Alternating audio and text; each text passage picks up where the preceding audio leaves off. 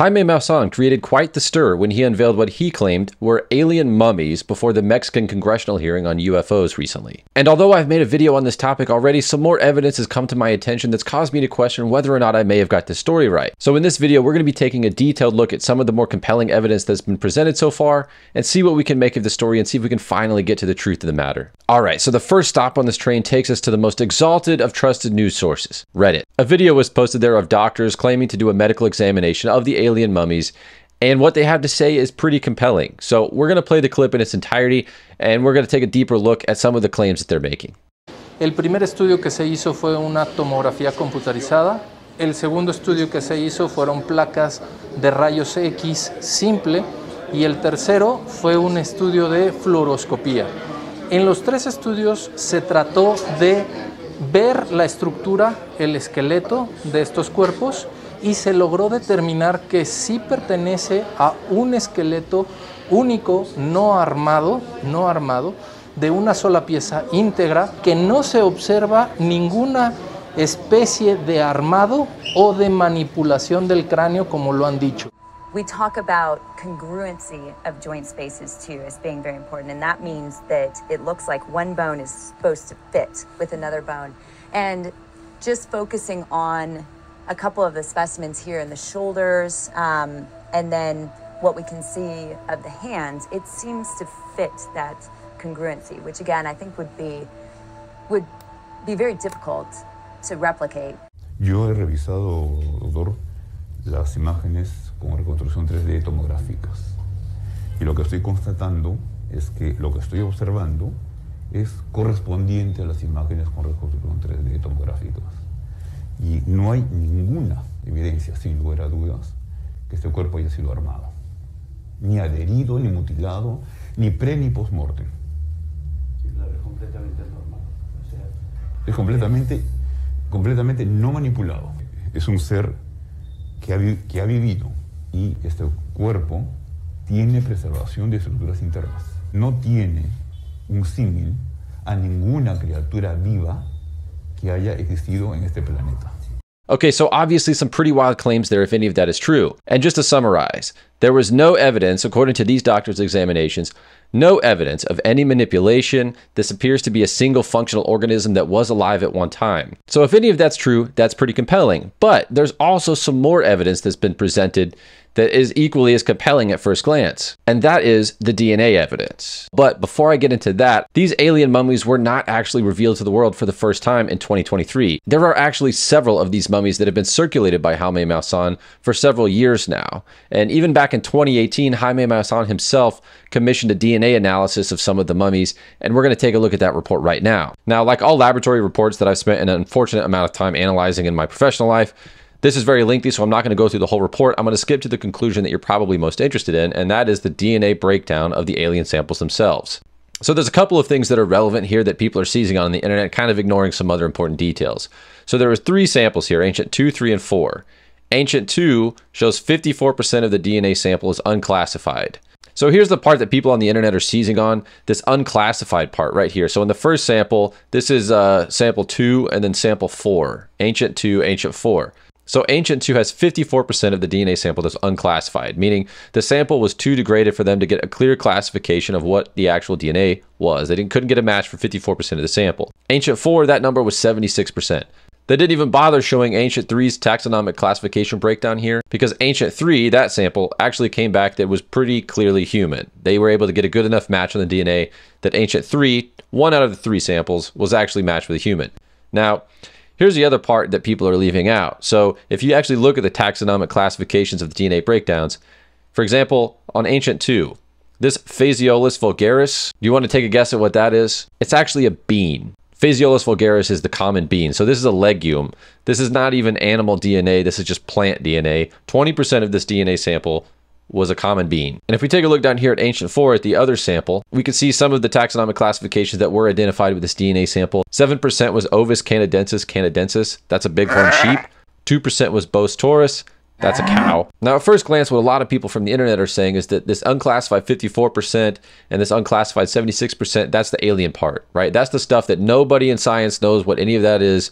It could be completely unknown to Earth, right? But in order to explain that a little bit better, I'm actually going to pull out of this report and jump into something totally unrelated to aliens or extraterrestrials, and it has to do with the decay rate, the half-life of DNA. Now, this article was published in Nature magazine back in 2012. So what I can say from my time in academia, although I'm not a published academic myself, I can say that if you got published in a magazine like Nature or Science, those are the cream of the crop scientific peer-reviewed journal articles. They have the best experts in the world reviewing the data carefully. So that's not to say that you don't make mistakes, but when you get published in a magazine like that, your study is probably pretty good. So they took a sample of 158 DNA-containing leg bones belonging to 3 species of extinct giant birds called moa. And these bones were 600 to 8,000 years old. They did an analysis of the ages and degrees of DNA degradation on all of these bones and determined that DNA has a half-life of about 521 years. Now, what that means is that if you take a DNA sample of me today, alive in 2023, 521 years from now, half of my DNA sample is going to be degraded. It's not going to be easily recognizable as DNA anymore. 521 years after that again, so roughly 1,000 years later, 50% of that 50% is going to also be degraded. So what they're saying is 1,000 years after the original live DNA sample is taken, you're only going to have a remaining 25% of the DNA that is undegraded. Now, with that information, let's go back to that other report that we just left and see if we can make a little bit more sense of that DNA sample. Now, we know from carbon dating of the supposedly alien mummies that these are expected to be somewhere in the range of 700, 1,500 years old, so roughly 1,000 years old. Now, we know that after about 1,000 years, DNA has degraded under typical environmental conditions by about 75%. This unclassified portion of 54%, 76%, starts making a lot more sense, doesn't it? You wouldn't expect to get a completely intact DNA sample that's anywhere from 500 to 1,500 years old. You would expect it to be largely degraded. So at best, I think what we're able to conclude from the DNA evidence is that it's very inconclusive because it was highly degraded due to age and not being preserved very well. And also there's a very high probability that the samples were highly contaminated from anywhere from the archaeological excavation to the handling to the shipping. There's not a great explanation for why 20% of the DNA sample would be from a bean plant, other than contamination. Okay, so if we can't rely on the DNA evidence, then all we're truly left with is the morphological analysis of the bodies themselves.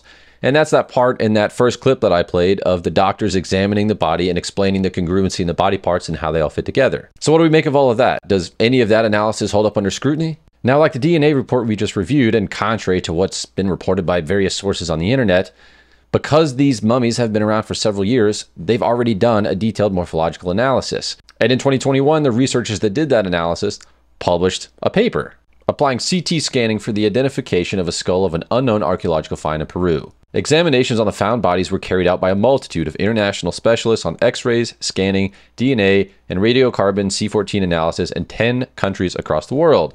The examination showed that the bodies may be real biological material, and despite all controversy surrounding the case, no evidence of fraud has been established. So that's a pretty important point that they're stating right in the beginning of the paper. They can't find any evidence of fraud and it's definitely biological.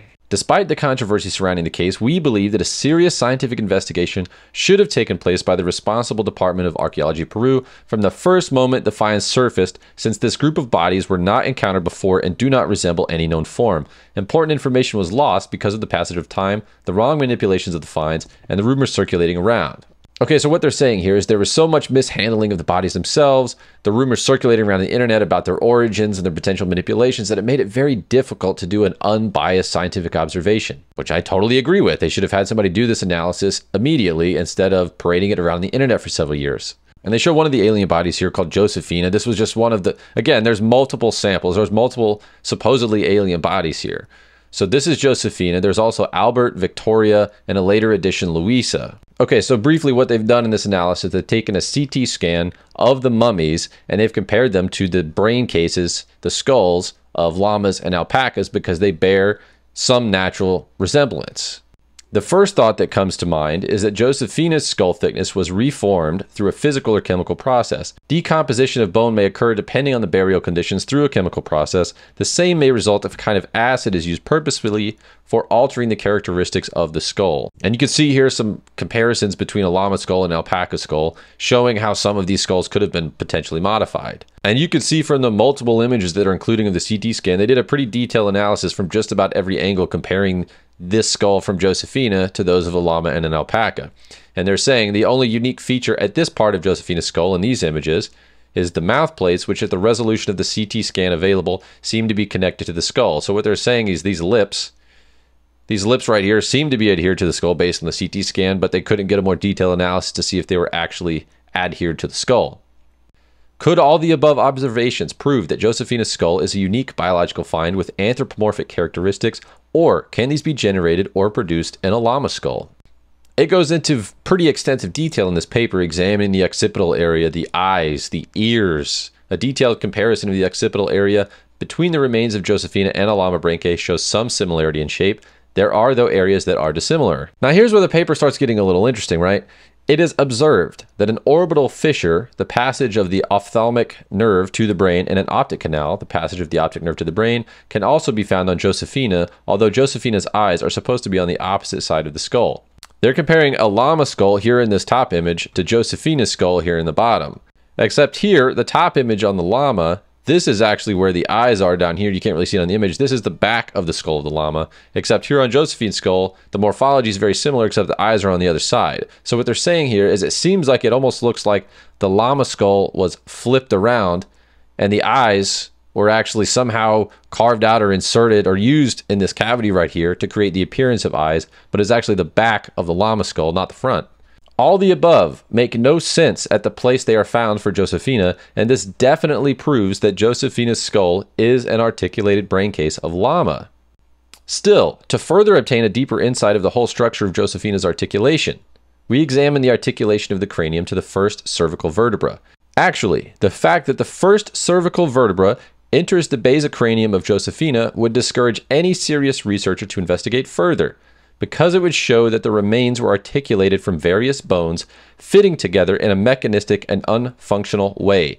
The cervical vertebra in Josephina should destroy the brain if there was a downward impact on the head, because in the absence of any visible stopping mechanism, the vertebra would enter the brain case. All right, so what the hell are they talking about here? So in order to explain that, let's take a look at two images. I'm going to compare images from the CT scan from this mummy and then a typical human skeletal structure. All right, so in this picture right here, this is what they're talking about. This is the base of the skull, the basicranium that they're talking about. Do you see how the cervical vertebra, these vertebrae are actually going inside the skull? What they're saying is that if there's no way that this could be functional, because any downward impact, that spine would shoot right up into the brain and immediately destroy the brain. Whereas if you look at the human cervical vertebra here, that last cervical vertebra is actually sitting outside the skull. It connects to the base of the skull, but it doesn't go inside the brain. It's protected from any of that damage to protect the brain. So what they're saying is functionally, this thing wouldn't be alive very long. There's no way it would have evolved this way, because the brain would have been damaged way too frequently by any downward pressure. It would have shoved the spine directly into the brain. Now, I do have to point out, the authors of this paper, they do leave the conclusion somewhat open-ended, even though there seems to be compelling evidence that the skull is in fact just a llama skull inserted onto the body of something else. Concerning the remains of the head of Josephina, they are biological in nature. At the available resolution of the CT scanning, no manipulation of Josephina's skull can be detected. The density of the face bones matches very well the density of the rest of the skull. No seams with glues, etc. are obvious, and the whole skull forms one unit. And lastly, the authors state, based on the above, if one is convinced that the finds constitute a fabrication, one has to admit at the same time that the finds are constructions of very high quality, and wonder how these were produced hundreds of years ago based on the carbon-14 test, or even today with primitive technology and poor means available to Huaqueros, the tomb raiders of Peru. So they do leave it open-ended. We don't know where these came from, the authors of the study. They don't know where this came from. They don't know how it was manipulated. They just know that it seems like it was. So, is any of what we've seen so far compelling evidence that these are in fact alien bodies? It's not really looking that way. But there's definitely a lot to be uncovered here. For example, why were these things constructed? Who made them? For what purpose? There's definitely a lot of unanswered questions with these mummies, but that doesn't make them aliens. And I've always admittedly been a little confused at the claim that these were aliens to begin with, since they were clearly mummified remains from a culture that mummified their remains. It just seemed like they were alien, I guess, from the fact that they had 3 fingers and kind of looked like aliens. But anyway, that's all I have for you guys in this video. Please let me know what you think about the story in the comments below, and I'll catch you guys on the next one.